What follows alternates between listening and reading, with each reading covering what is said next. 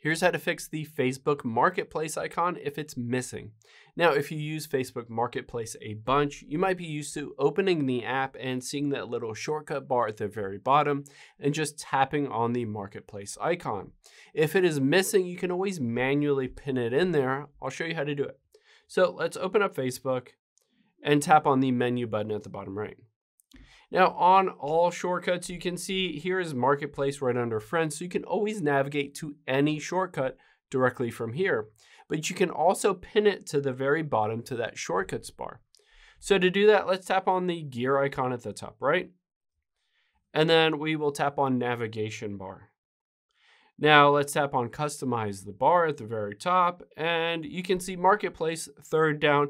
It's set to auto, which means Facebook will decide whether to show it or not, but we can just tap on it and hit pin. And then you can see it has shown it at the very bottom right next to the notifications, and it will always be there no matter when you open up Facebook. That Marketplace icon will always be in your shortcuts bar. Hope this helps. If you have any questions on that, leave them in the comments down below. And I'll catch you on the next one.